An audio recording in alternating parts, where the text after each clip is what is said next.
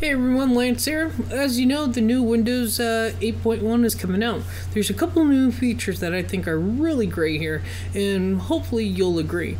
So, real quickly, one feature in this video, and there will be a line of videos with other features that are coming out that I thought were kind of cool, that I was a little upset didn't exist before, but now we're given a bigger chance to do more, really.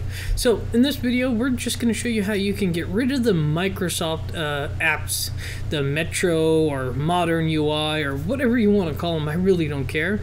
They're there and I don't want them. They're big, they're bulky, and there's always updates on them, which is good. Give me a different update. I don't want an update for the music and whatnot. Let's be real here. Who wants these Microsoft apps? No offense, there might be sports people, math people, but come on. I don't. Look at me. So let's go to the desktop, or I guess some people are calling it the desktop. Obviously it's not. It's a start screen. I call it the glorified start menu. And that's really because I don't like to fight. Okay, but let's go ahead and do this, okay? So, loading it up, right? We have something like music, right? I have my own music. I use Grooveshark. It's in a browser.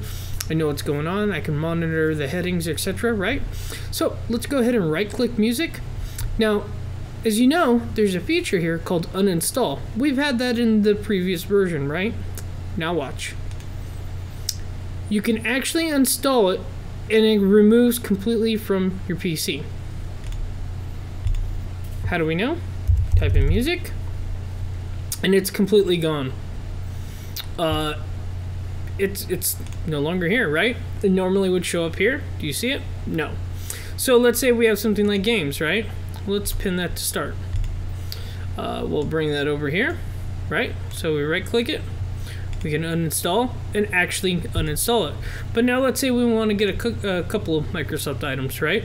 So we can go uninstall and actually uninstall them from the system.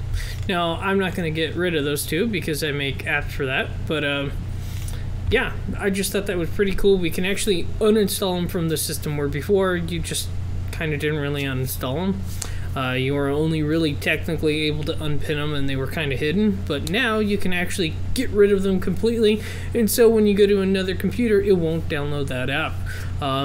So that's all I basically wanted to tell you. So that's it, guys.